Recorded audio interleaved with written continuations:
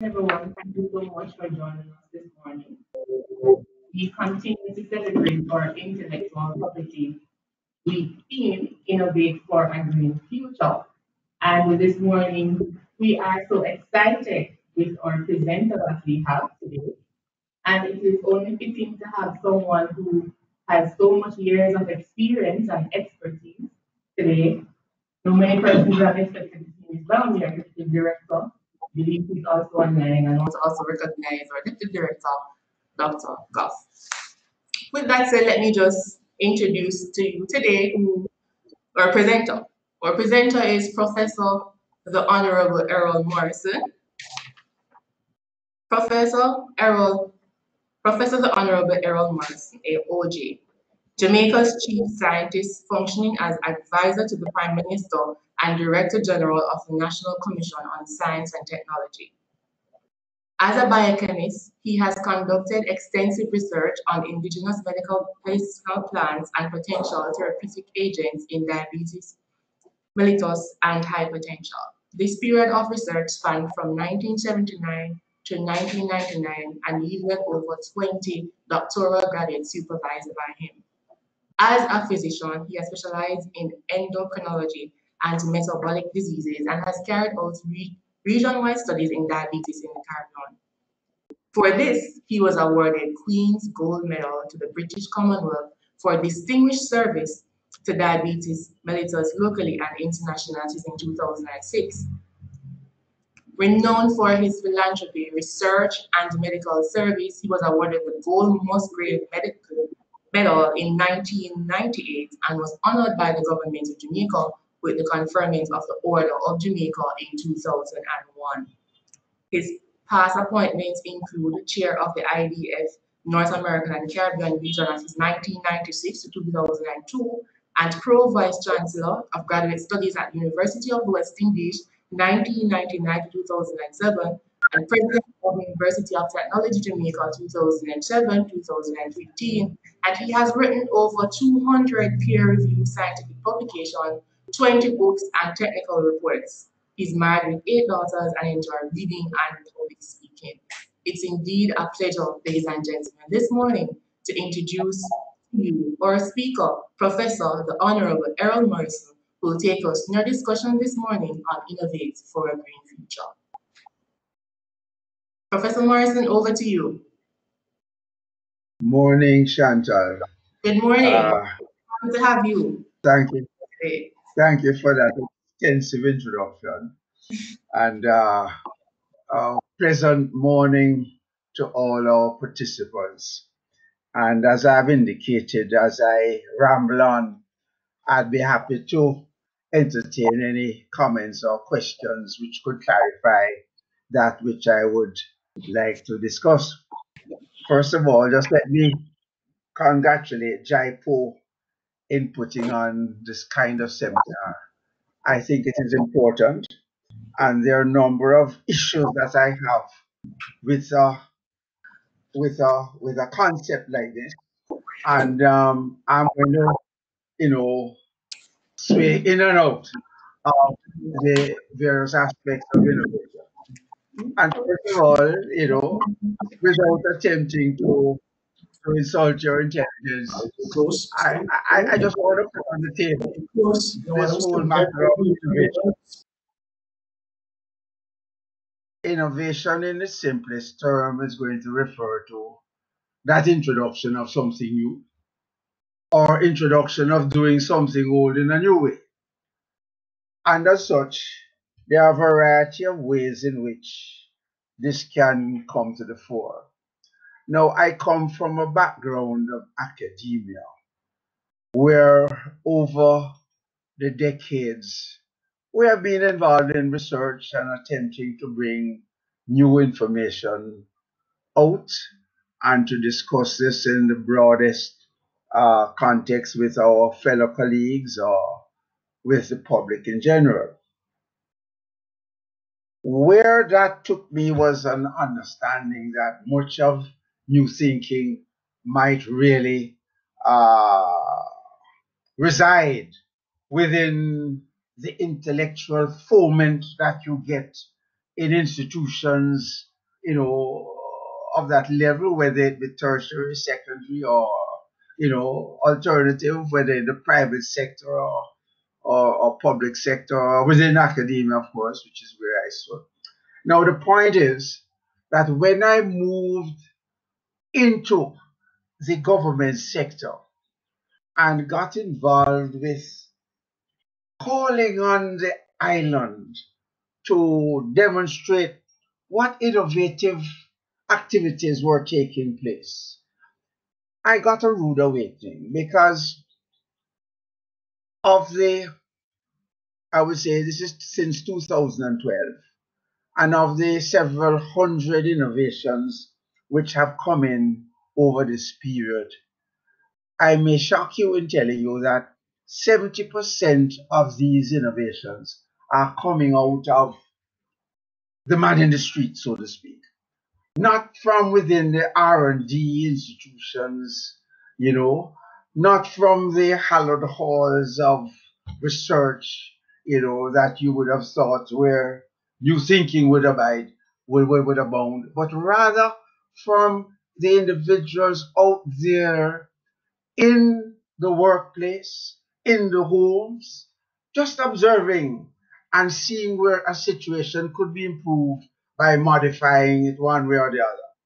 In fact, the story goes, way back in the early 20th century when Ford was just developing its motor vehicle line and assembly lines were coming into being to roll out the production of the motor vehicles, and the chief technocrats seem to be befuddled by some aspect of the assembly line, and they just couldn't come to an understanding as to how best to initiate it until Ford himself, walking the floor, met upon one of the cleaners, and who in turn pointed out to Mr. Ford, but this plug here is not fitting well because I see it dropping out on the floor from time to time when I clean.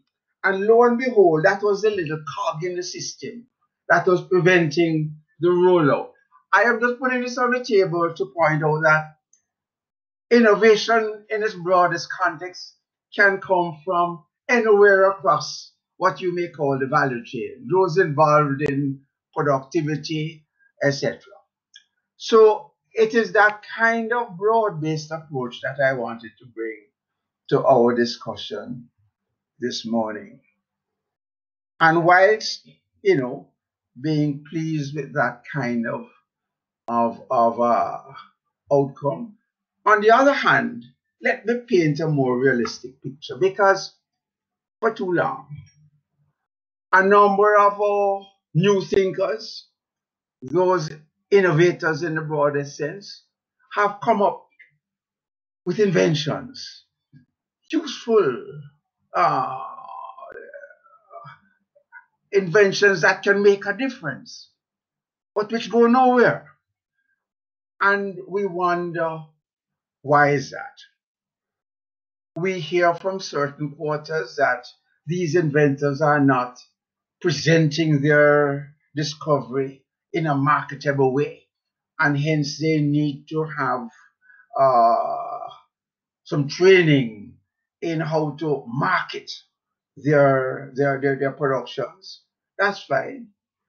But even when we have put on, and this is now how my workshop there, the National Commission gets involved.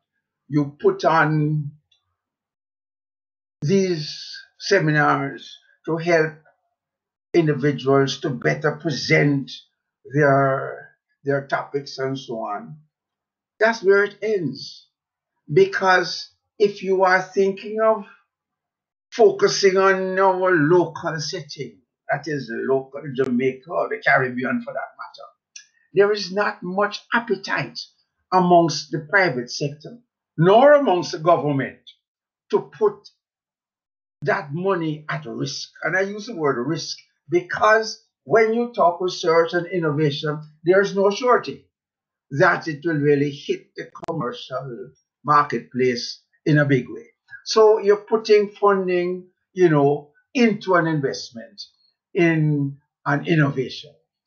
And this is where the innovator has to become his or her own entrepreneur, in the sense that, believing in what they have introduced, they are now prepared to put their own financial uh, resources into that, because we're not getting the support from private sector nor from government.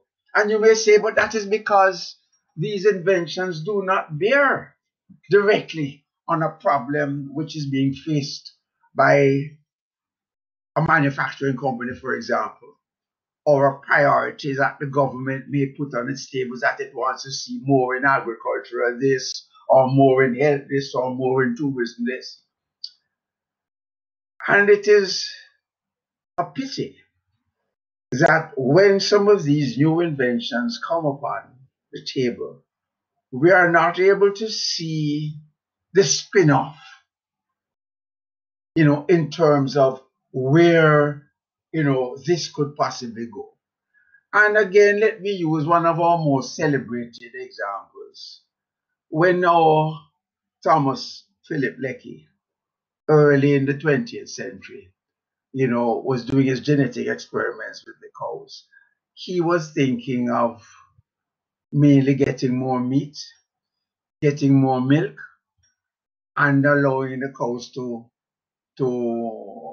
live more comfortably in the harsh, rocky, dry, hot climate. When you consider most of these cattle, the dairy cattle and the beef cattle, were coming out of Britain. And that is what was really in his headspace as we understand it. But lo and behold, having developed that kind of I see a message coming across. Is that is there somebody wanted to ask a question? No. Anyway, I'll continue. Lo and behold, okay, okay, Marcus. Good. I'm just rambling on.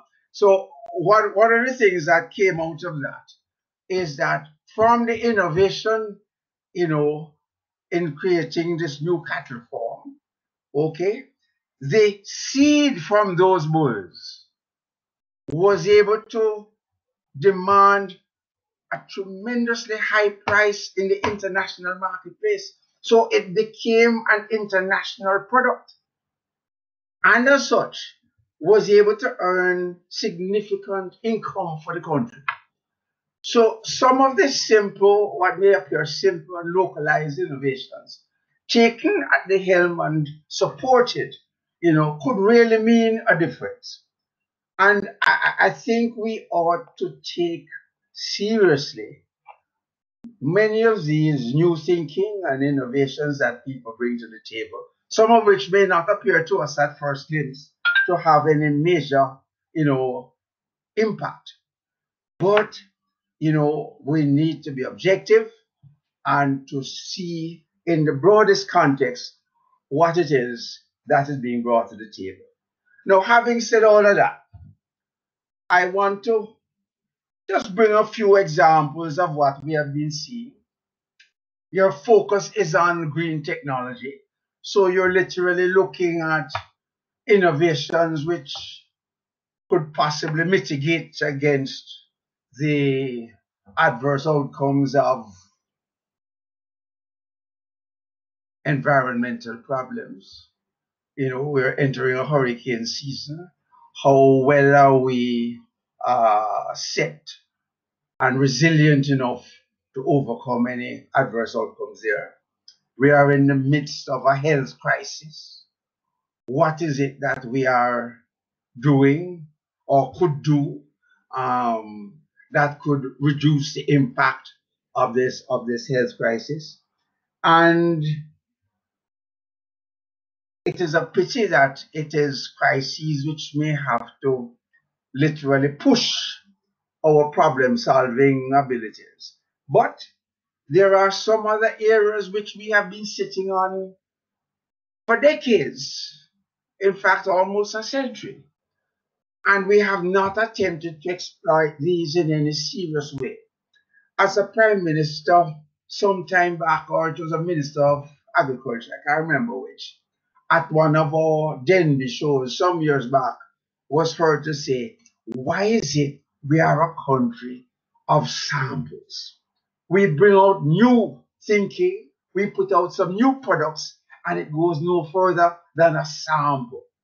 And this is what I was alluding to earlier in terms of with a ghost, with your new product, right? There is no external funding, and if you yourself are not able to mobilize that, then heaven help you. So look, what are some of the areas that we could be looking at exploiting? And let me just use the environment as a start. You may be aware that I am chairman of the Scientific Research Council in Jamaica. And I think one of its major undertakings is to have been able to patent a wastewater system from the latter 90s, and which is now being employed in a variety of institutions in Jamaica as well as in the wider Caribbean. And the principle there is to take waste, okay, that has a lot of organic content that could be, easily broken down by bacteria that could be put to work, right? And so they create what you call a biodigester, where the influent comes in full of all kinds of body fluid waste and that sort of thing, and bacteria will break it down so that the effluent is pretty much free from any potential toxic waste. And it could even be carried further through filters and could then be used for irrigation, for washing, a variety of things. And as one of my pool attendants mentioned to me once, he said, Prof, you see this water coming through this filter.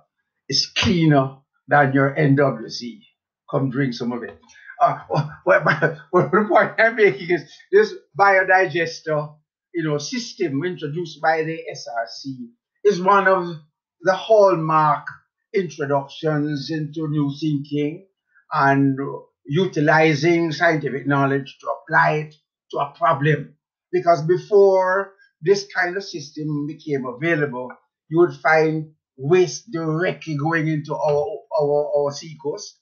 The result of that, as you will hear, is the pollution of the neighboring seas, the breakdown of our marine life, and all that beautiful underwater ecosystem, undergoing dangerous uh, breakdown and so on. So that was one area, and it is one that seems to be taking the region by storm. It has, generated a number of international interests and so on. And properly built and properly managed is really an answer to an environmental problem. And I think SRC needs to be congratulated on that. And if Jaipur is going to have any follow up to this in the 60th year of the SRC's existence, I think this is probably one of the most significant contributions it has made to Jamaica and the Caribbean. When we look also at some of what I would call the environmental alternatives that we are struggling with as a small island nation.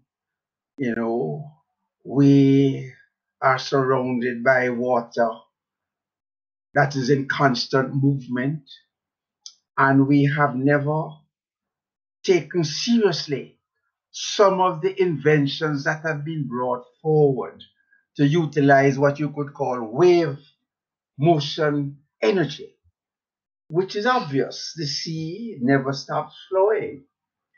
and the constant motion from the wave can be converted into energy. And over the last 4 to 6 years, we have seen inventions coming forward that can use that wave technology. But there are no underlying support, because when it is packaged and presented to, potential, or who you may call investors, it doesn't seem to capture, the imagination. And I guess if it is not being touted as the discovery of the new century, it doesn't take hold. But I've seen this invention coming in over and over. It has been patented, and it has even a prototype has even been made in China and sent back for us. No takers. We have seen as well another individual looking at the combustion engine and saying, look, the cost of petrol in our small developing countries is prohibitive. How can we, bypass or mitigate those high costs? And they introduced a mechanism of breaking water, H2O, breaking it down with a simple aluminum mix, okay, and releasing hydrogen that's trapped, into the engine for creating the combustion energy. Control, because you may jump and say, hydrogen, that's it, atom bomb. No, no, no, no. This is properly controlled and demonstrated locally. And it was even taken to the point where the inventor was recommended to get a prototype made, and a private investor was prepared to even use some of his mobile fleet to test the use of this water as a source of energy in the combustion engine.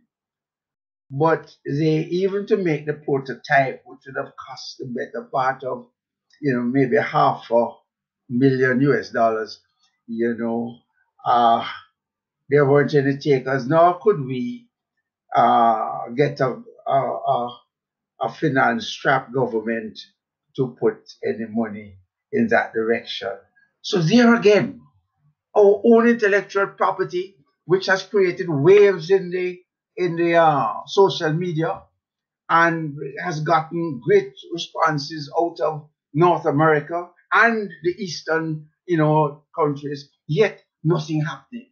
But suddenly, we see a Japanese company coming up with the same idea years later, and we can only wonder, if, our small, you could call him little backyard mechanic, literally, if that idea had not taken root elsewhere and been able to um to come to fruition. So that's another era that we're failing in. And one or two that you might be familiar with. During the water crisis, one of our own, again at his home, can't get water to bathe, and he decided he would create a little system where he puts a little pan, maybe a gallon or 2 gallon pan, and attaches a little, air pump mechanism which can be operated by the foot, and that puts pressure in the water and sprays it up, so it can become like a little standing portable shower. And that is the sort of thing called a pump and spray mechanism, which, lucky for him, it managed to get into the North American market. And we understand that he is on the way to doing well. I don't have any data. It's only a word of mouth that we've got. And another area, again, even as simple, those of you who are kitchen bound, if I may say so, and especially at a time of year, will want to use that well-known fruit called sorrel, which is used to make a popular drink, but which, as you know, has been studied by one of our local universities and shown to have important anti-cancer properties. But more about that later. but just the simple process of peeling the soil, husking it, as you may say, from that seed. Okay, it is a, those of you who know, it is a real arduous little task doing that. And an inventor, local again, developed a machine that would strip the soil pretty quickly. And you may be aware that some of the largest soil producers are in China, and they have shown an interest in that little invention that's there. So, there are some little bright spots, but we don't hear anything of it. If a little company abroad might buy some and so on, the next thing you may hear, it utilizes the idea and explodes, and we in Jamaica get no benefit out of it. And we can take that kind of reaction to another extreme. Those of you who may know of Manly West, who invented the drops from cannabis preparation, he called it Canasol. It could be used in treating the pressure in the eye. The Canadians were looking at it and wanting to help to develop the product, but Manley kept it close to his chest, refusing to expose it, well knowing that these, more financially, resourced institutions could take his idea and run with it, and he would get not even the peanuts from that invention.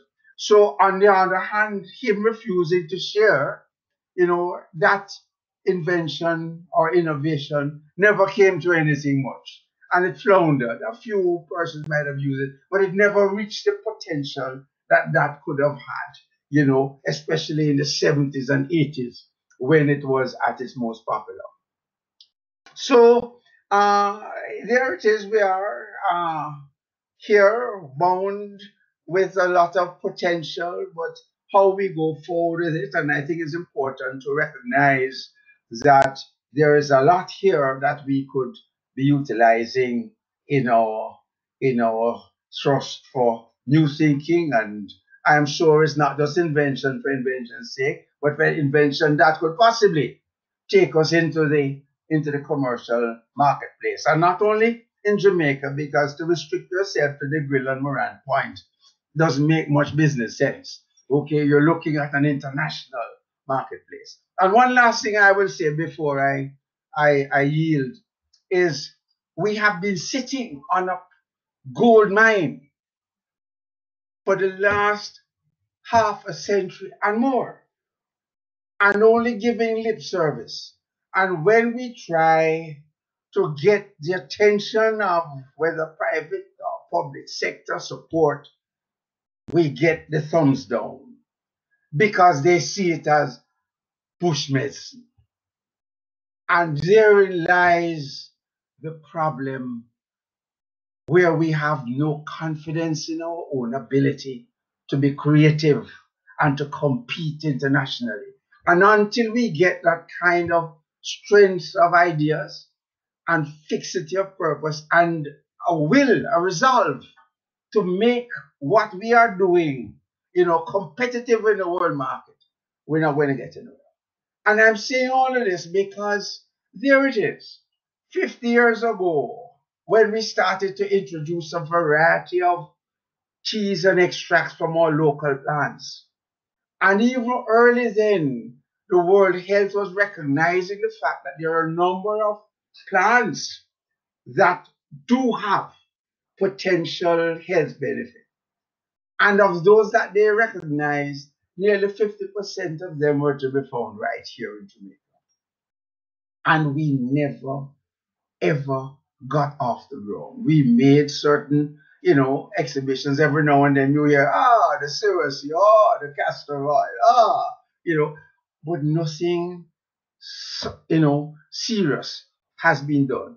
And even our little ramgoat roses, the periwinkle, was taken away from us in the 60s and 70s and taken to Canada. We were using it to treat diabetes, but the Canadians found that that was not so effective. But lo and behold, they extracted an anti-cancer property from it, which is now used worldwide in the treating of blood cell cancers. Okay? a product called vincristine and vinblastin. These came from our simple periwinkle. And guess where it is that they are growing periwinkle now in thousands of acres, millions of acres? Madagascar. So Jamaica again has lost out. Forgive me. I get really emotional when I think of the potential that we have, yet the lack of support. And one hand, claps the other. Because with all the goodwill in the world, if we don't get that support, both even simple advice as well as some injection of, fiscal resources, we're going nowhere. One or two other little things I just want to mention. You see this matter of honey. You know that our bees make in the logwood trees some of the finest honey in the world. That's another aspect of the nutraceutical to which I have been alluding when I spoke of the plants. And did you know that in 2015 our export of honey was no more than about 300,000 US dollars? A product that is in demand worldwide, a product that is recognized, the logwood honey, as amongst the best in the world, but getting no support. It's again, how did we know? Again, the innovation and studying the honey, looking at its properties and so on. It's all here, but it's sitting there. It's sitting there.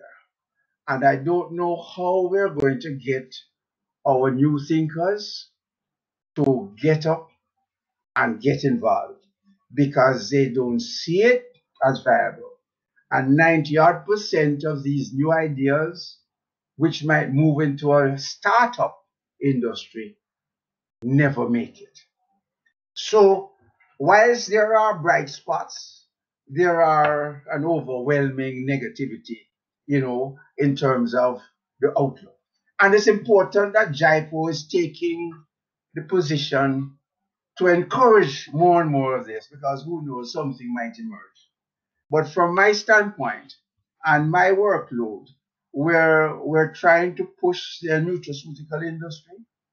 We're trying to push the scientific developments around control of environmental wastes, where we're looking at the potential of alternative energy, albeit with all the various, new thinking, liquid, gas as opposed to, you know, the other fossil fuels there, and simple solutions in the domestic front, which could take on and really make a difference in, our life space. And I'm not just being altruistic now. I think if one has a good idea, he should try and make some income from it. Nothing wrong with that. Although a lot of us seem to feel that if we have an intellectual, achievement, that's enough. It's not enough. You need to make some dollars too. And I think we need to be able to support, our innovators in this way. I think I have rambled on enough. I have been looking to see if Bertland wanted me to stop or anybody wanted to comment. But I think I'll pause at that point.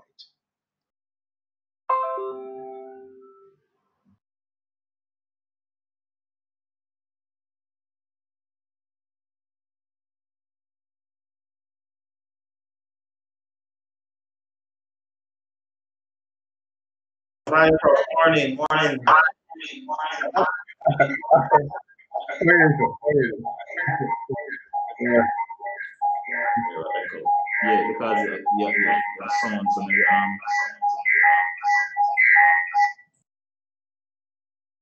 Right, Prof. So yes, thanks very much for that. Really breaking it down for us. The several aspects that we have perhaps worked on over the years. Some have been accomplished, and some, unfortunately, we probably did not maximize the opportunities that we had.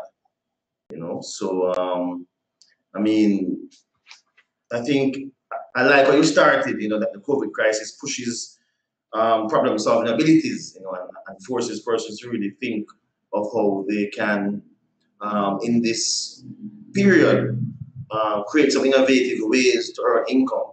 And of course, when we talk about IP rights, as you emphasize, it's very much about being able to commercialize your creativity. Because if you have these ideas, you have these inventions, and they're only tried and only known in your backyard, right? Then it really is not benefiting you or the wider society. So we have seen certainly at Jaipur and in the local space, since COVID, a push into the COVID invention. We've seen persons, Mr. Stewart from UTech, had developed and has filed here at Jaipur application for Zermosol, which is the product which cleans automatically doors of the door handles to have them germ free, without having to touch it or wipe it periodically. And we've seen other innovations too in terms of looking at the production of ventilators here in Jamaica, right? And so we know that there's a lot happening, but I think sometimes, as you say, there are certain shortcomings in the ecosystem that aren't supportive enough of inventors and innovators. So I see a comment from Ms. Herlock. Uh, I hope you can see, Prof, that she has a feeling that Jamaica's healthy population will highlight nutraceuticals and natural remedies post-COVID. And I think that's a very relevant point, Ms. Herlock, because as we've seen, persons now who don't want to trust maybe eating out so much have been going back to their roots, going back to their herbs, back to their gardens, and to grandma's remedies more. But in terms of how we can maybe sustain industries out of this in post-COVID, I think is a very critical issue. How to assess the resources that we have and to match those resources with the inventors and the innovators, who are working on these and who are intending to maybe bring them to market. So I want to ask a question, Prof. You discussed several environmental innovations, including the wastewater system from SRC, right? And I noticed that you didn't really tell us whether you had tasted it or not, but it's okay, Prof. We know it's clean and it works. But you also mentioned the wave motion energy, right? So as a small island developing state, how do you see that we could really maximize, as you said, this bounty of natural resources? We have the sunshine around us, right? We have the sea all around us. Persons are yearning for, what we have here. Now, with the travel restrictions, and of course, people may still not want to travel so much after this period, how can we, bottle maybe some of our tourism products and export it? I've always, in my own mind, asked myself, how I can possibly bottle the sunshine and, to export it. I would really like to know what is possible in that respect. But being a lawyer, I've been able to find a solution. But now I'm saying we can't have all the million maybe coming or may not want to come to the sun, sea, and sand. How can we perhaps bottle some of what we have here to really have a tourism export industry and a cultural natural remedies export industry in a post-COVID era, you think? I I I would like to answer you, but could I just mention uh, the comment, the text that I saw flash up on the screen about the nutraceuticals, as a way forward, both within the COVID and the post-COVID. I saw that comment on the screen, and I think the role of nutraceuticals is of particular interest here because we're talking about improving our resistance to viral attack, and it's not only just COVID-19, but we talk about the SARS-CoV-1 as well, and that is related to the H1N1 influenza viruses, and we have the dengue viruses as well. All of these are there they're seasonal and they keep coming in surges. And when you start to look back over the centuries, the different flus that are coming. So what is upon us now is just one such. And in another, I hope not within my time, but in another, wave, again you see more. And what we're seeing more and more is the aging population turning more and more to the natural products. And I must point out that these natural products do have a place in the what we can call the improvement of the immune response in the body to help us to ward off attacks by the viruses. And some of these immune responses are related to the content of our plants.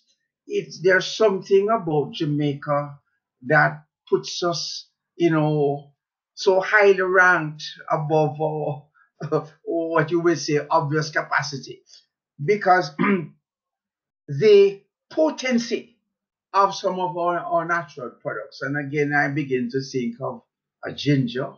I begin to think of a cocoa. I begin to think of a coffee. Things like these, even our own soil drinks and so on. These carry an extra potency, that seems to come from the ecology that is is there in the Jamaican soil, volcanic soil, the microenvironment there and whatever micronutrients that may be there as well as our, atmospheric condition. Something happens to give us, this special place. And you see, whilst you look at coffee, you may think of coffee as a drink, but it's a nutraceutical. It's a highly important contributor of certain chemicals called xanthines that can help to protect the lungs, especially in the asthmatics. So there is, and as well as there are other aspects to it that will help to improve heart circulation and so on. So there's so much to it. We have seen the Blue Mountain product in one way. I think Jaipur is now even patented it geographically where it must exist, although Kenya has a Blue Mountain coffee too. But I won't go down there. The point I'm making is that the whole thrust in the direction of nutraceuticals is coming.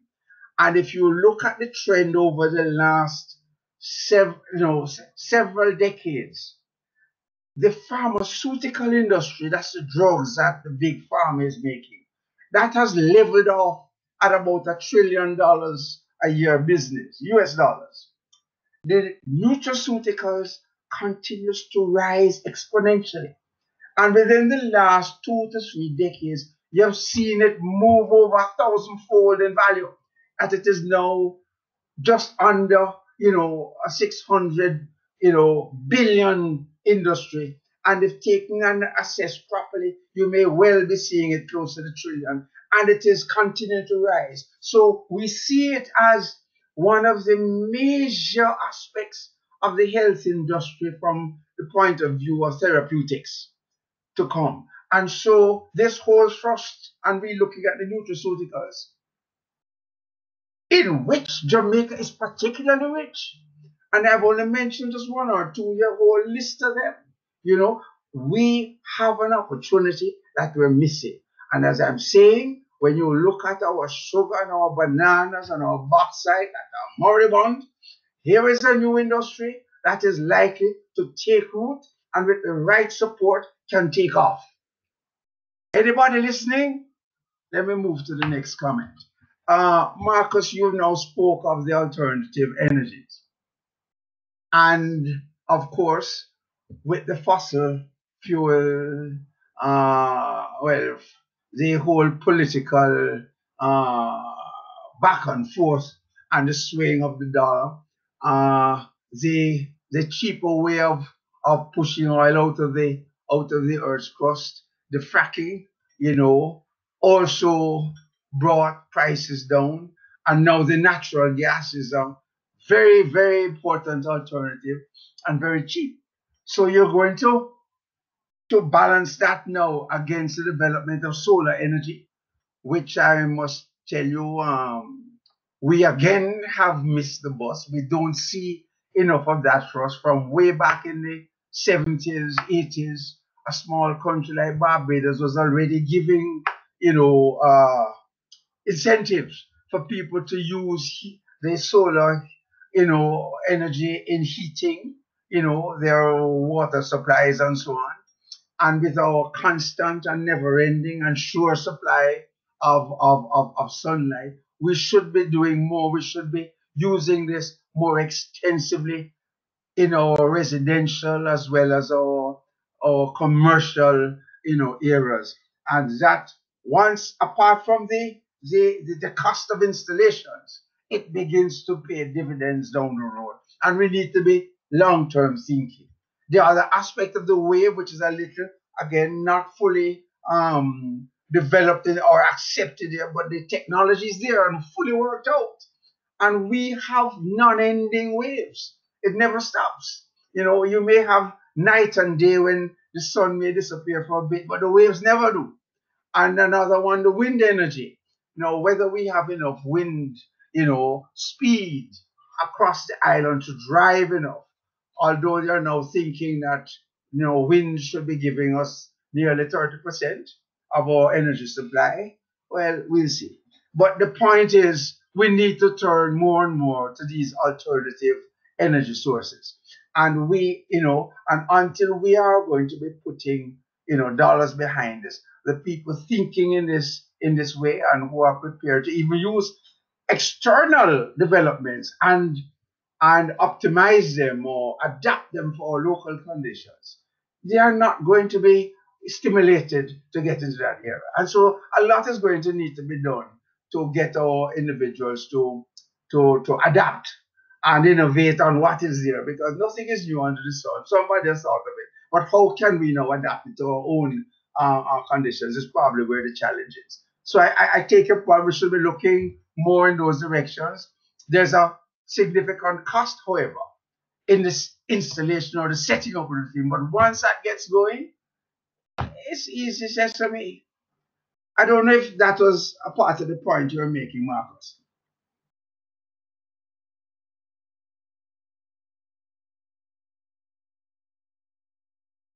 But, thank you very much, Prof. Thank you very much. Um, yes, boy, it really makes us wonder, why we've not been able to maximize the opportunities. So, Miss English, who's our new corporate manager, very interested in your presentation and wanted to also to ask a question. Right. So thank you, Prof. Excellent presentation. It was very interesting, and I love the energy that I'm getting from you. So my question is, there are so many inventions. What would you say is the reason behind the lack of support, and how can we bridge this gap? We know we're moving into having experienced COVID-19, all this crisis. We want to make a change for the future. How can we not repeat this experience? Some of the things that you shared with us. So what would you say is the major reason for the lack of support to these inventors?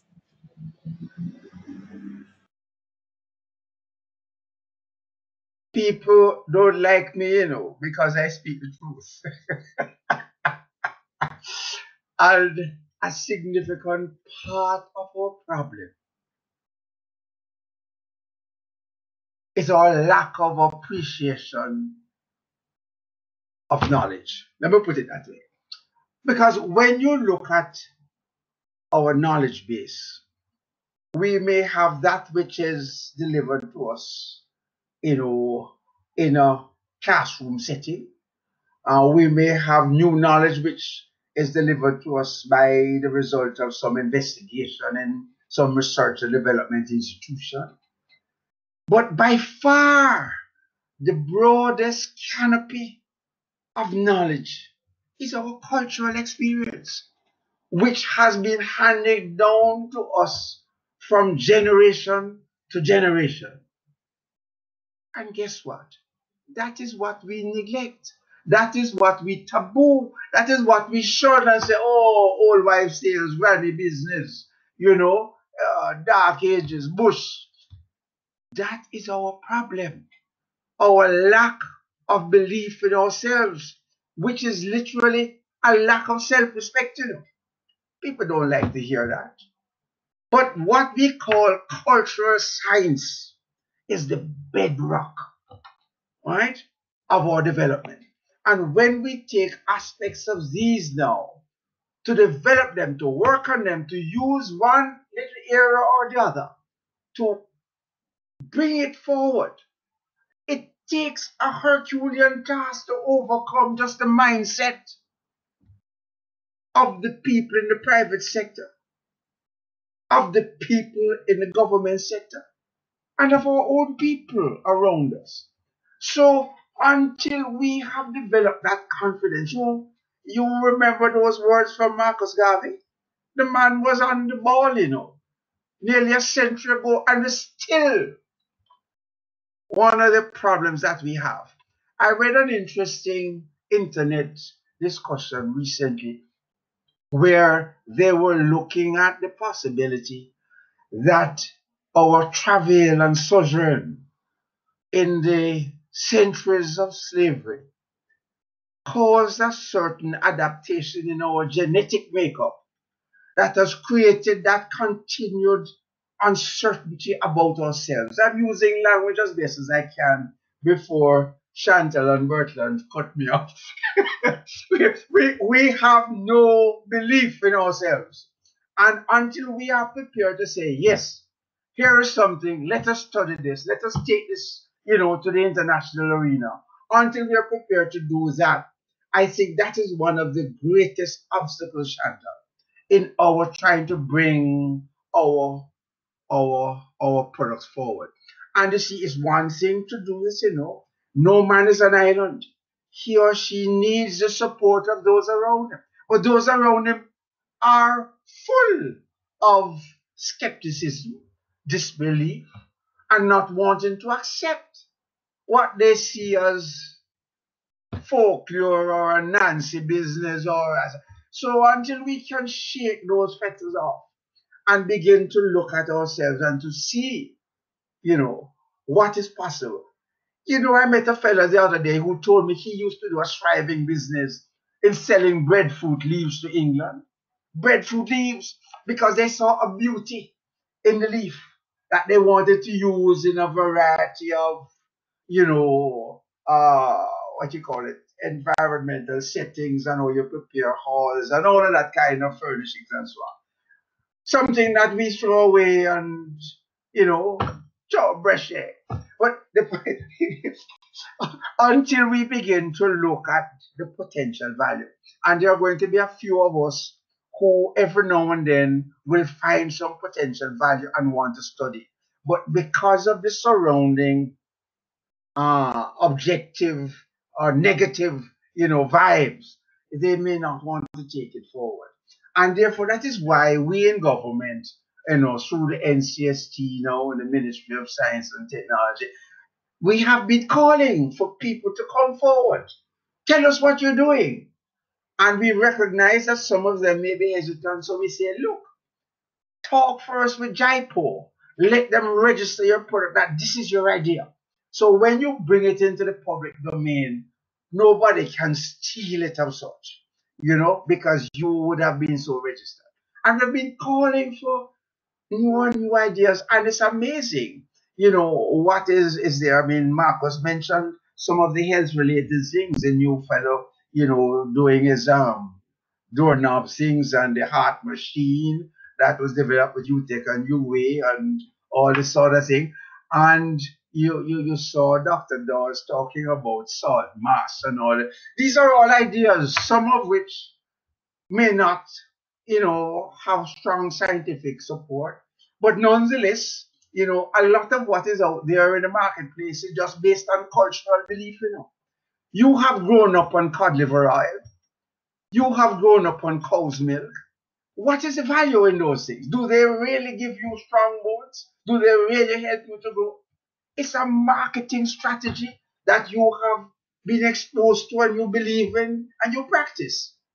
So, in the same way that we have a cultural, scientific body of knowledge based on practice, from generation to generation. These are some of the things, Marcus, that Jaipur should be having a project in really pulling out from the people that which they do and begin to see what may be an area of prioritizing for further study, etc.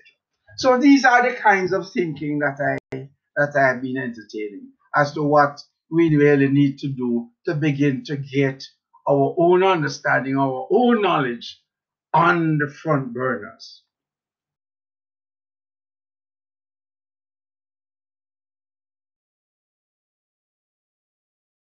Thank you very much, Prof. So yes, I think that definitely, in terms of our own work, Jaipur in relation to the protection of traditional knowledge and traditional cultural expressions, we see that it's some of those same challenges that we have in terms of persons appreciating and accepting these aspects of knowledge and of creativity and of culture. Because of course our experiences historically we have, as you said, been taught to not appreciate those things that are of us, and so we have that challenge as well. As you may know, Prof, we are currently working on the process to develop a national law legislation to protect traditional knowledge, traditional cultural expressions, primarily for the purpose of being able to have cultural practitioners, cultural bureaus, communities, those persons who are preserving these aspects and working in them, having the incentives as other IP creators do, to have legal protection, for works, for creativity that is of a traditional nature. So hopefully that will, be able to bring forth more certainty, and importantly, more investment. I also want to point out too, in terms of what's already existing out there at present. Even though we know there's a far way to go further, but certainly at Jaipur we have recently just passed in Parliament a new Patent and Designs Act, a new law that will be enforced later this year that will have a new modern patent regime in place here in Jamaica. That will be on par with other countries, so we will be able to have an international system in place, international patent registrations and design registrations permissible here thereafter. And so we are creating the platform, a legal platform for persons to be able to protect their creativity and their innovations legally. You know, we also are doing a fair amount of work in terms of trying to enhance access to finance because we recognize that that's a major problem to, as I say, for the persons don't necessarily see the reason to invest in what they don't believe in. But by virtue of a project we're currently engaged in with the IDB and the CDB, we are working to create a framework for IP valuation and for IP collateralization so that persons would be able to, in the near future, take their inventions, their ideas, their innovations to a financial institution, and on the strength of that, that invention gets a loan, secure some financing to be able to grow and to commercialize their ideas, bring them to the market. All of this we see as part of the ecosystem that we know needs to be developed so inventors have some support, to be able to commercialize and profit from and make more inventions. I also want to point out that there is a platform that WIPO provides called WIPO Green, right? WIPO Green.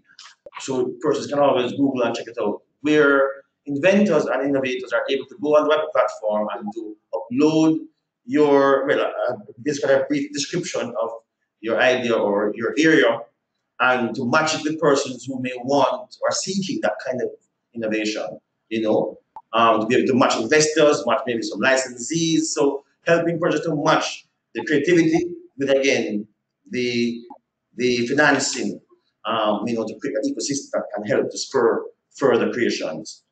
And we're also looking at developing a WIPO Inventors Assistance Program, where WIPO has again created a platform for persons who need help in terms of being able to draft patent applications that help from lawyers, either pro bono or for a reduced fee. What we found at Jaipur that persons from the diaspora are always willing, we find, to help we've got calls from the UK, from US, from Canada, from persons who are medical doctors, they're scientists, they're patent owners and patent agents over there. And they're always saying that they are willing to assist and give free work or reasonably affordable work for persons from the Caribbean who want to protect their inventions.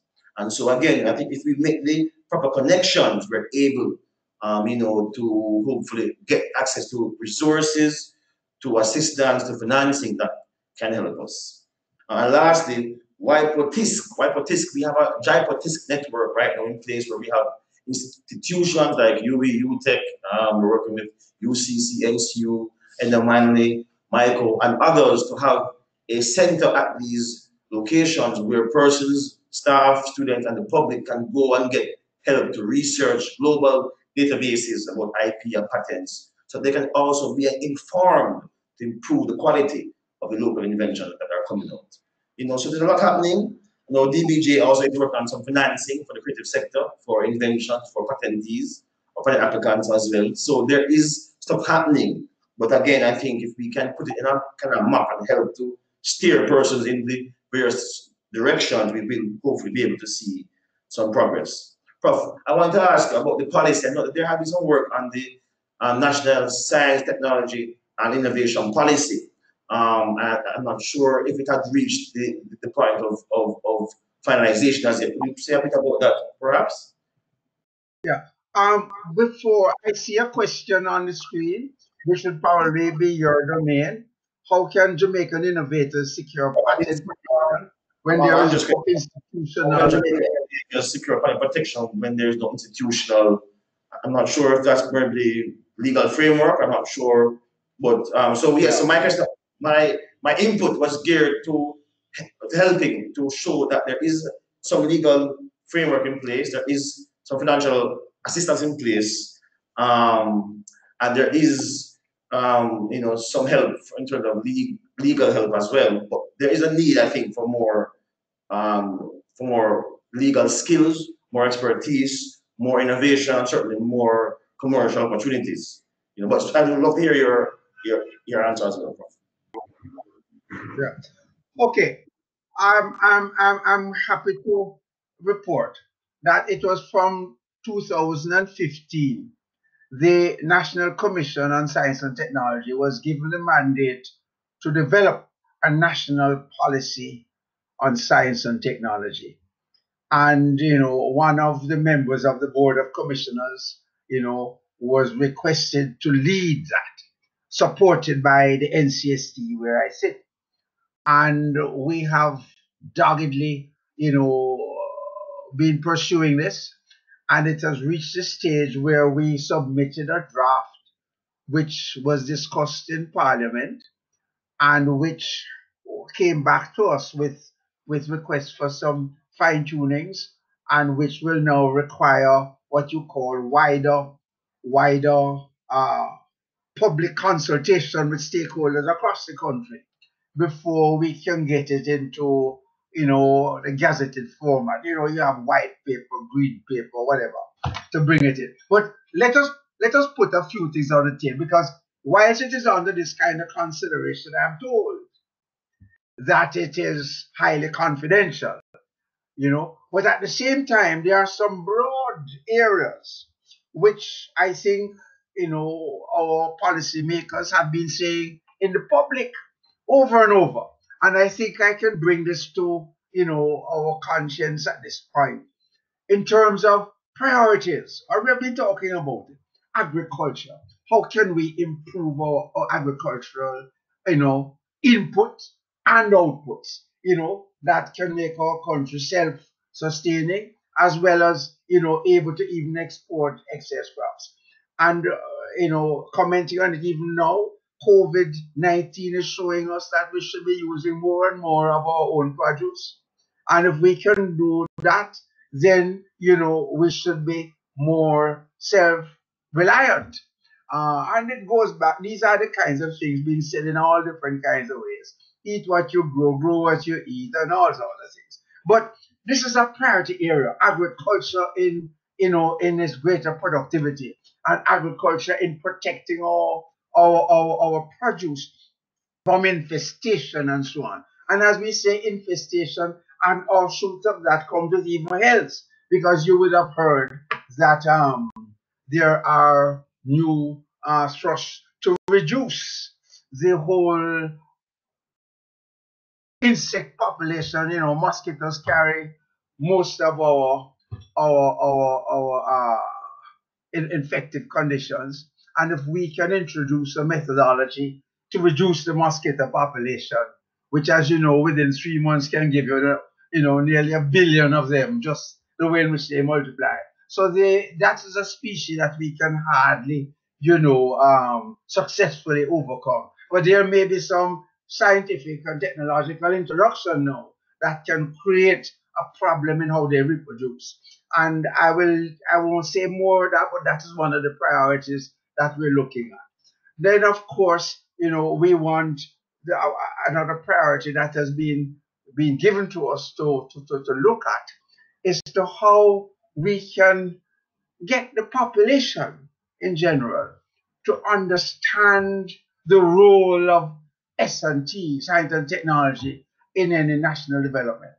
And the part and parcel of that is how we're going to teach our young, because you need to start exposing them to an understanding of their environment, which is the scientific knowledge and scientific base that we need to put in place from the preschool areas, preschool, levels. That whole STEM, popularization, as we call it, is key to getting our people to understand the role. And you see, what I'm trying to point out when we say STEM, people think of science and you start thinking of the laboratory and so on. No, that science that I am interested in and that we all should be interested in is that knowledge that we have, that intrinsic knowledge that we are failing to use. Look at it this way. Almost all of our new inventions, have been simply a more modern day endorsement by using our newfound technology to prove or disprove what has been practiced for centuries. So it's not that there is anything new. There are new ways of trying to justify the use of much of what has been there for centuries. So we want a broad understanding of our young people as to the role of, we say, science and technology. And if I again may just define it in the simplest way, science and knowledge, technology, how you use it. I don't know why they specifically say engineering. I guess the engineers feel special. But engineering is just one aspect of technology, applied scientific knowledge. And maths, they call it maths, but it's simply measurement. If you can't measure what you're doing, then you don't know what you're doing. There must be some way in assessing what you're doing. So while STEM is a nice, uh, uh, what you call the acronym, okay, it is just talking to knowledge and its use. And we need to get our young people to understand. And when you start talking about, our discoveries and our laboratories and so on, and you're looking at where the first world is, I have some verbal violence in my office as I sit with staff and we discuss this kind of thing. Because I'm saying, look, what you see happening in, say, North America and Europe is the result of 200 plus years of people going into the field. Let us use agriculture as an example and looking at what the farmers do, the so-called scientists rolling up their sleeves and working side by side with the farmers in the field, what it is that is allowing this to do better or that to do better, and studying what is going on, and then taking those results and concepts into the lab to verify. It is years. Now we can't come with our lack of resources, financial, equipment, and even limited, scientific understanding when you look at the broad context of bringing, what you would call a critical mass of minds together. We have all of that limitation, and suddenly we want to be world leaders in all kinds of scientific endeavor. Poppycock! It can be done. So we need to take some of our fundamental, measures, that which we know about, that which we have at our own fingertips, that which we can now study here.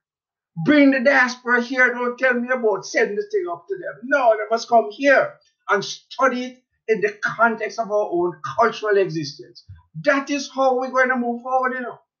We cannot simply lift hundreds of years of experimentation in North America and Europe and elsewhere and bring it into Jamaica overnight, okay, and expect to get some tremendous outpouring. It's not going to happen.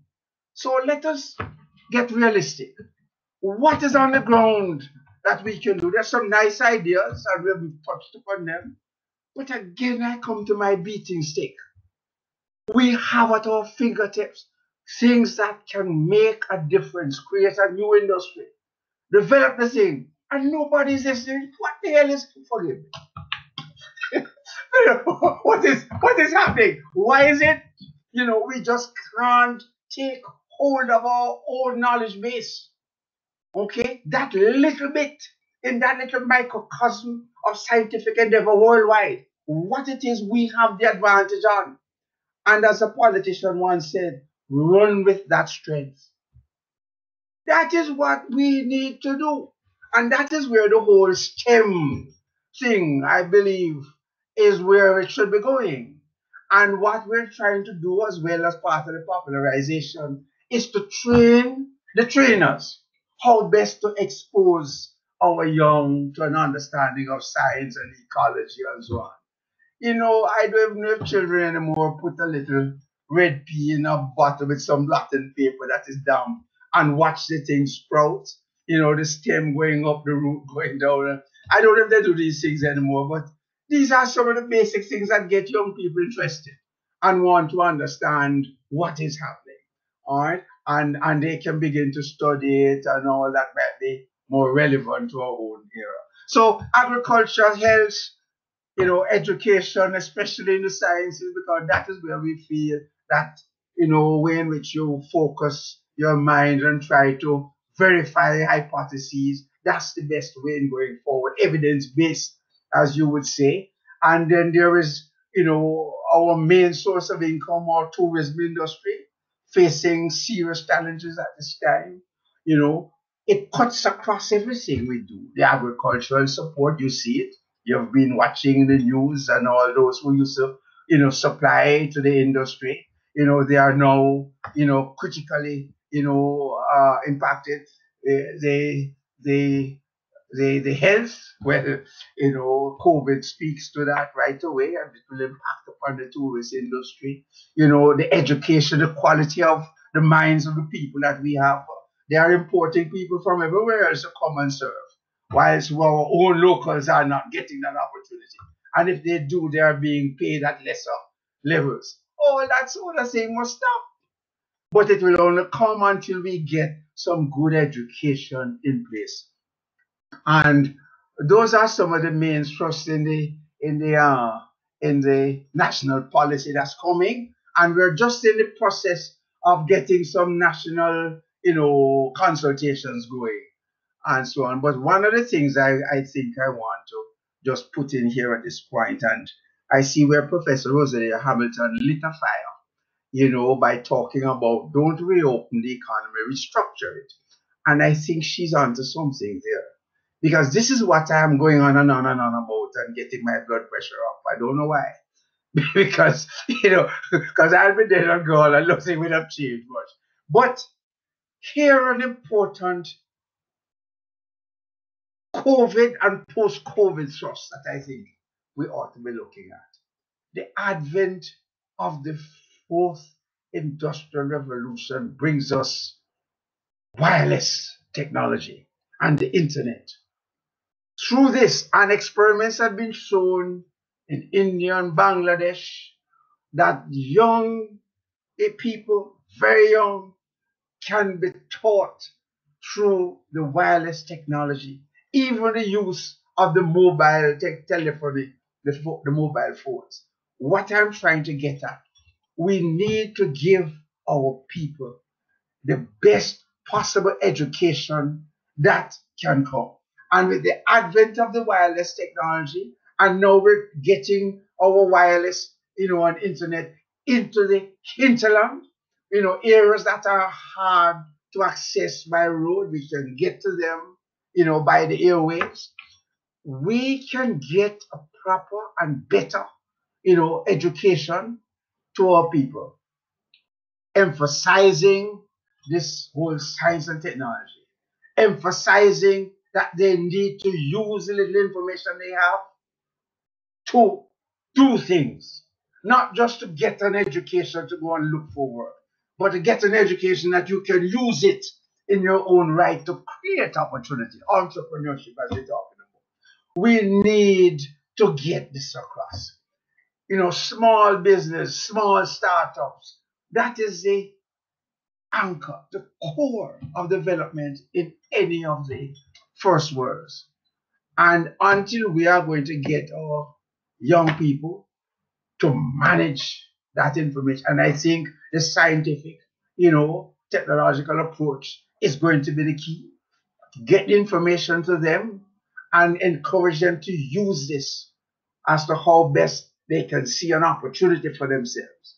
Not just training them to go work for whoever and whoever, but to look at their own opportunities. When we can begin to get that together, I think we are on our way. So that mass education of a proper first class level, I think is fundamental to our education. And no matter what, thrust we're going to have until that is put in place, we're not going anywhere. So the priorities are there. We should be, God willing, be able to have the final policy together and back to cabinet and parliament, hopefully by the end of this year. So come 2021, there may be some guide for the population at large as to the priorities that the government sees that S&T, can bring to the people and the country's developmental process.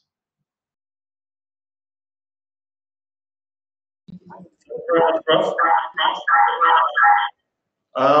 So Berlan has a question that he's gonna put to you, seeking your guidance. Yes, good morning, Professor Morrison. Thank you again for that sage level presentation. Really learned a lot, I must say.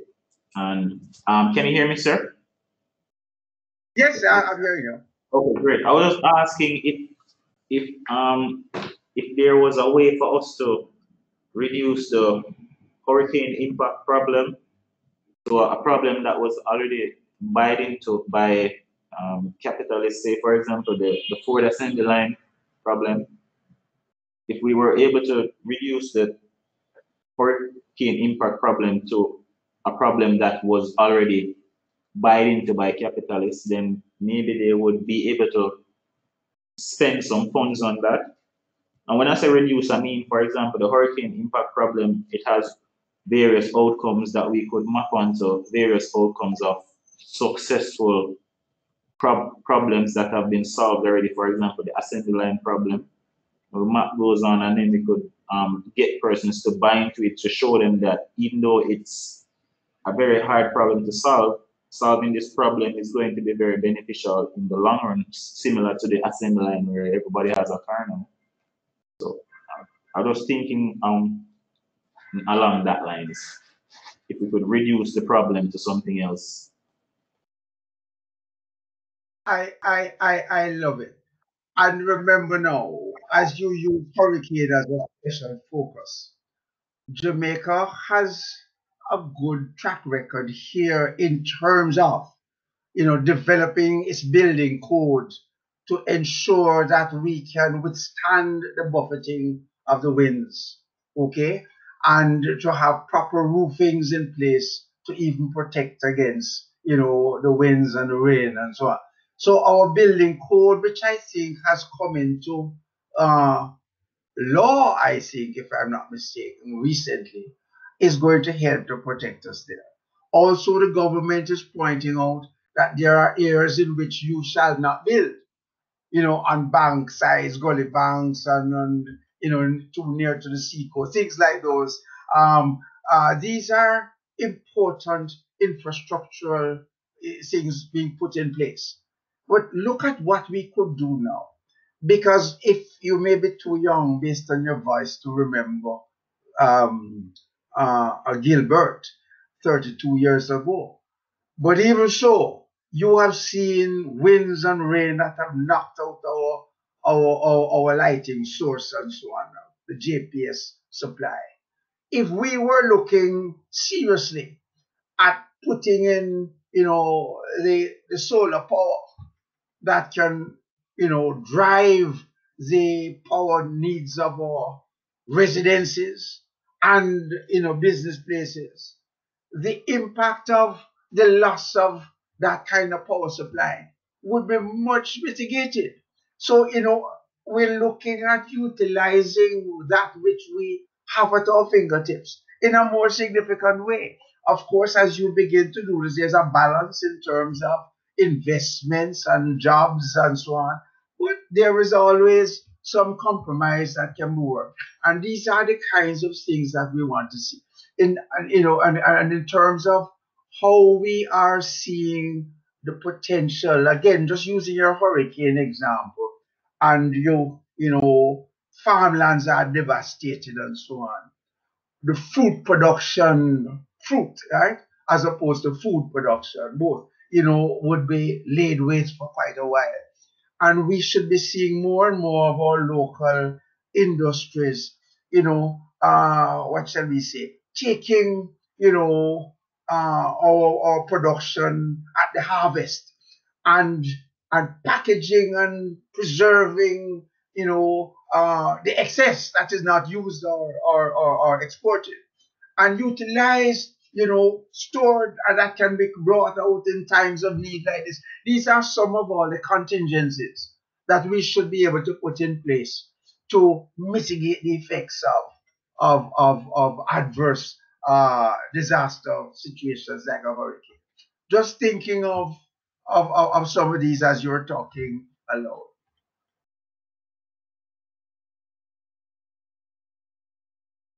So, yes, Prof. I think that there's a lot that you had touched on.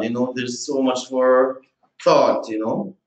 I think one of the things that we see is sometimes is, as you say, when people think of science or technology, in terms of maybe in Jamaica, then there's a sense sometimes of intimidation, in terms of that it sounds difficult, it sounds complex, and so persons tend to shy away from it. And we see, where there is a push to emphasize science and technology in schools among young persons in the school curriculum. So I'm very glad to hear that the policy will, come to fruition this year or next year. I think it will be very good for us to have a focused approach that we can then, refer other MDAs too, as well as the private sector, to look at how the policy can be implemented, how it has maybe some incentives, and to be able to spur um, on the investment and the focus on science and technology and innovation that we need. I think it's very important. If you look at the history of the countries of the world and their development, we see how there's a symbiosis with development and the increase in science and technology, the increase in the number of patents being registered, for example, you know. And we see how as countries try to amass more influence and more authority and more wealth, they definitely focus on that aspect. Because of course, the more patents you have and the more patents that you can have be licensed outside of your country, right, is of course the more revenue you have coming into the country. Of course, is an indicator of the country's development and progress and that kind of thing. So we're definitely looking forward to that policy, to see how we can use it to be able to spur innovation in the country. I want us to Mar- ask any questions then from Marcus, our Marcus, audience. I see we have another question. Marcus, before How is encouraged composting at the domestic level? Can the NSWMA work with Ministry of Agriculture, I believe, look at urban agriculture in the inner cities? That's from Ms. Paula Herlock. That's for you, Prof.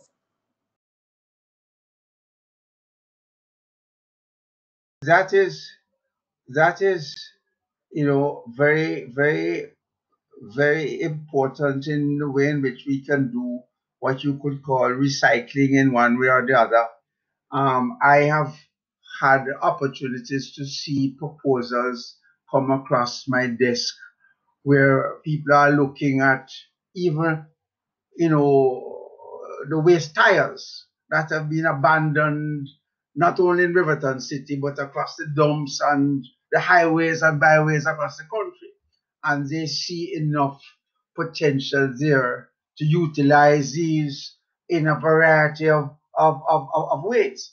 Um, Again, when you speak of the composting, whether it is going to be a little cottage industry where individuals will do that in their backyards, or whether you're going to get a major, developmental trust to put something together and then to be able to sell, even locally, if not externally, why not?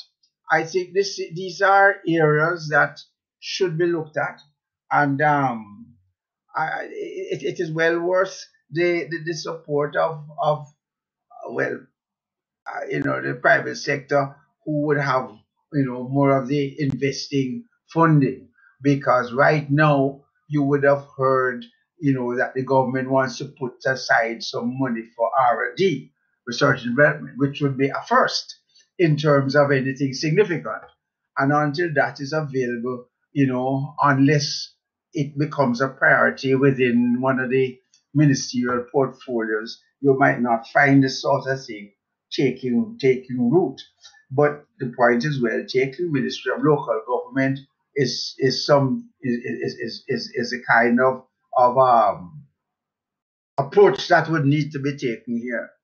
But you see, when you have ideas like these, until you really begin to show that it will work, so a little bit of what you would call precipitating factor to show yes, this is viable, it can work, before you find, as Oscar Wilde says, that your success breeds more success, and more people want to come and join you in that thrust. So we all know about composting and the opportunity it is, but again, nobody has really taken it to a real commercial level, and that is well worth considering.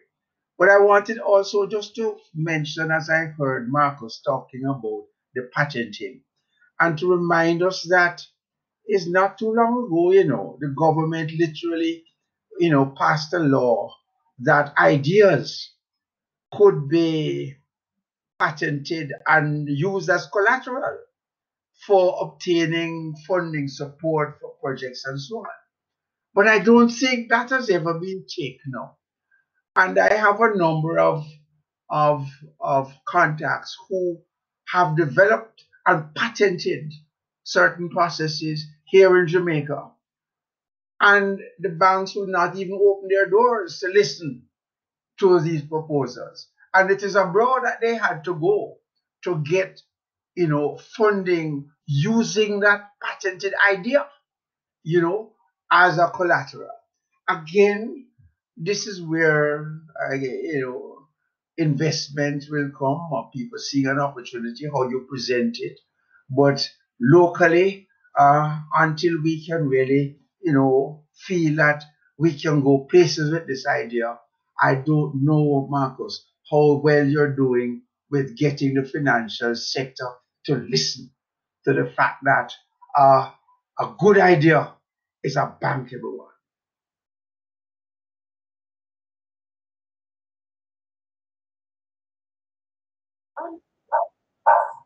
Yes, Prof.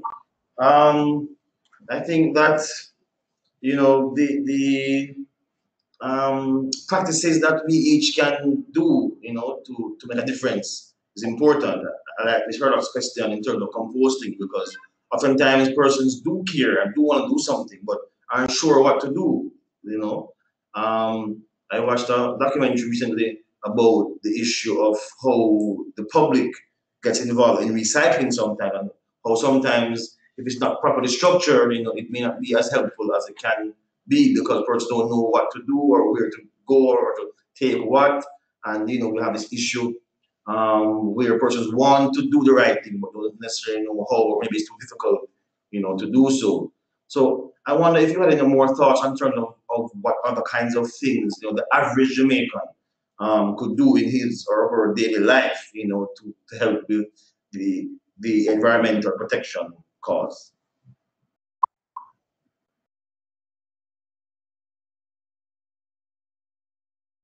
You're not asking me to comment. You're putting it out for any comments and questions. Well, what I was It's, saying, since the it's a compost way. I was trying to follow up to say, No, other kinds of things like recycling, for example, I know is very topical, right? And person want to do it, but maybe there's some other things too as well. Right now with the straws, with the balance straws we've seen recently, right? We've seen how sometimes the law can have so much power and effect. It's just a simple proclamation, that we see no more straws, we see no more single-use plastic bags. People have had to adjust to that in a fairly short period of time, and something that we thought probably we'd never see has happened practically overnight. So maybe some more focus on that kind of thing. That what can the average householder do, to help us to save our environment, our Jamaica. Your thoughts? you mentioned straws. You mentioned straws, and I immediately remember when there was a possibility of looking at creating of, of making chopsticks using our bamboo. There was a big, to do about that, and the billions of chopsticks that will be ordered for our bamboo industry. 9 day talk. We haven't heard, and this is an opportunity to get the bamboo industry going. Again, innovative ways in using bamboo in which it is used in the furniture. You see, the Chinese use the bamboo in their scaffolding and so on. And, we have it here wasting along the hillsides and so on. We have utilized that opportunity, which could have begun an industry, which I heard mentioned in some quarters. It was in the media and so on. But nothing further. What has happened? I don't know if it came to Jaipur for registration and you would be able to tell us where these bright ideas go, but somehow they just fritter away.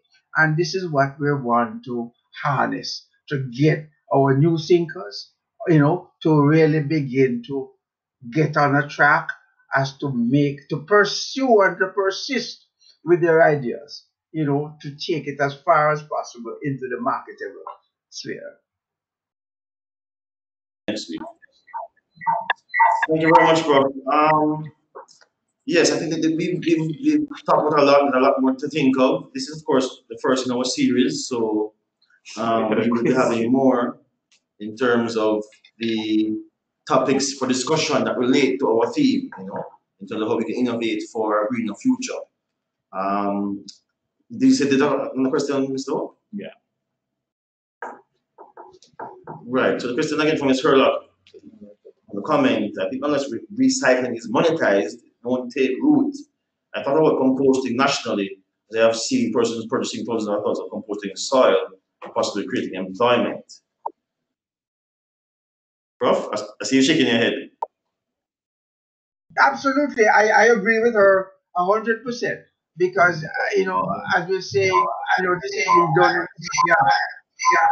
But, Mhm.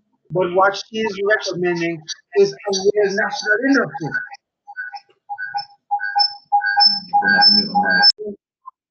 We get a lot of feedback and to do it on a level where we can scale up to really make it a worthwhile industry, which would require the input of machinery, etc. It would result in jobs and distribution. So we are now probably importing that for people to buy to take and put in their various little gardens. But we could be doing it. We have heard of them creating little briquettes, small wooden chips of some of our well-known plants, the Leucaena and so on. The late most honorable Edward Siaga used to be, fervent on the opportunity of using that Leucaena in a variety of ways. creating little briquettes that can be used to burn, whether domestically, or industrially, because it created a lot of heat when it burned as well. But nothing of this sort has ever taken on, and these are alternatives that, have floated around, but nobody has taken the thing seriously. And I think Paul is onto something there in terms of pushing for a national composting industry. I think it is feasible, it is doable, if you can get someone to invest in that way. That means they need to get into the NSWMA and, be able to collect, much of all of that refuse that is being collected to sort it out, as to what will be required for the Ziga to channel it there. It's all an industry that can be done. Um, I guess you just have to stimulate some ideas there. You know, that's what a seminar like this is about. So some of us should take away these kinds of ideas, ruminate on it, think up a business plan, and put on. Sometimes you're starting small, but the thing can explode, especially if it can be seen to be sustainable and can generate a significant profitability. That's what investors want. What's in it for them? They must be able to see a turnover of their income. But that is a very doable thing, because several times I've heard individuals again speak to what you call waste to energy. You're talking composting, but there's another aspect called waste to energy, and they feel that the waste that is being generated in this country is enough to create a sustainable, industry. So, the composting may be just another one that could very well, benefit and be sustained from the generation of our waste. I think Paul is onto something there. Thank you very She should much. come in and talk. I think Paula is agreeing with you that our markets alone, produce so much organic waste that is being wasted, Um, so, as you say, there's so much. I mean, people from overseas always come and say, "Boy, Jamaica has so much," and can't understand why we're still where we are. But I think that if we focus, on some of these, as you say, Prof, this kind of discussion is fertile ground for a business plan, some kind of environmental business, and we do need more of those. And if you look at funding that's available now, to the Caribbean and Latin America, oftentimes there's a lot of funding for green energy, for environmental products, for climate change adaptation projects and businesses. A lot of funding out there because of this whole focus now globally on climate change, and of course the particular vulnerability of small island developing states as we are. So a lot of money is out there, and persons were to tailor their businesses to cater to some of these needs and problems. I think they'll be able to find really investors or funding available platforms for their ideas. Um, any more questions from the public, Mr. Ho? I don't see any more questions, sir. All right. Prof, we've heard a lot from you this morning. We're commenting that because of the social distancing and the webinar, we're actually able to offer you a glass of dry water, remotely. So we've had you talk a lot this morning. So I'm going to pass over to Chantal to give the vote of thanks. But I want to thank you very much, Prof. And over to Chantal. Thank you so much, Prof, for a very excellent presentation. We're happy that you were able to join us this morning. I'm sure our participants, they agree with me that it was very excellent. Discussion was very, very extensive, and we really appreciate this depth and wealth of knowledge that you were able to offer us this morning. And particularly, want to point out your emphasis on science and technology, and for us to begin at the primary level where we can reach our young persons. So at the time they reach a certain level, they already have this knowledge and this interest to want to assist and to want to be involved in more inventions and possibly greater ideas in terms of how to reach out to some of the private sectors as well as governments, and how to pitch ideas for them to accept these things. So it was a beautiful presentation. And also I liked when you pointed out the need for us to appreciate each other and the depth of knowledge that Jamaica has in our cultural experience, and how we can use that to advance ourselves if it is that we just believe in ourselves and the knowledge that we have. So again, I want to say thank you so much on behalf of our director, executive director, Ms. Elizabeth Bellamy, and our deputy director, Dr. Marcus Goff. I want to thank you so much, and the driver staff. I want to thank you so much for coming for doing the presentation this morning. It was excellent, superb. It was very interactive, it was just real, and we really appreciate it. And we would love to have you do another presentation for us in the near future, because I really enjoyed it, and really appreciated it. And for our participants, just want to let you know that next week, Thursday at 10 o'clock, we'll be having Mrs. Lalita Davis Mattis, and she'll be talking about intellectual property and the environment, and that's also expecting to be an excellent discussion. So again, we say thank you very much, Prof, and you can feel free to join us next week again and in that presentation. So thank you so much, and thank you so much, participants, and we hope to see you again next week on our live discussion. Thank you. Okay. Prof. Thank you. Thanks again. Okay, doke. All right, good. We have a poll for our participants, so you can answer the questions in the. Oh, okay. I think we're finished now, no?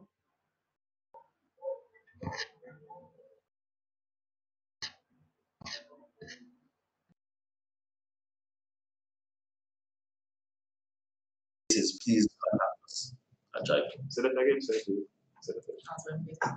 that If again. you have any requests for information about patents or any other IP rights, please feel free to contact us at JIPO, our website, www.jipo.gov.jm. You can reach us on our Facebook, social media platforms, Twitter, Instagram, at JIPO Online. We also have a YouTube page. And you can call us, of course, on our numbers 876 946 0789, 946 1300, 946 9216. And of course, we are here in office to answer the questions and to give you some advice and guidance as to protect and commercialize IP rights. So, thank you very much. I think we're offline. So.